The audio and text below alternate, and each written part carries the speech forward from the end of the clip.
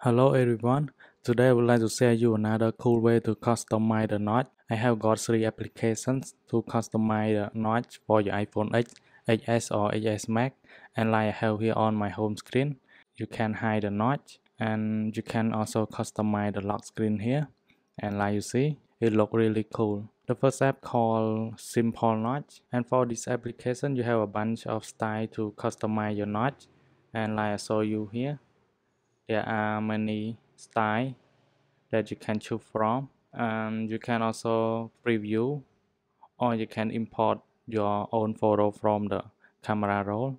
And for the second app called Notch Remover, where you can completely remove the notch from the home screen or your lock screen, and you can also customize the ratio. You can see a curve on the top here, and you can also use the fade style. You can also import the photo from the camera roll by tap on this button. And the third app is called Notchy, where you can get a nice wallpaper for the notch, and like you see here, it's dark on the top in order to hide the notch, and you can get a cool wallpaper, or you can have a dark one,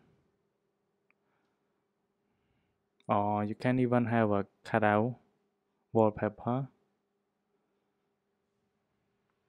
All you have to do, you just tap on the save button and you can set the wallpaper from the photo, and make sure you choose still. And thanks for watching, hope you enjoyed this video.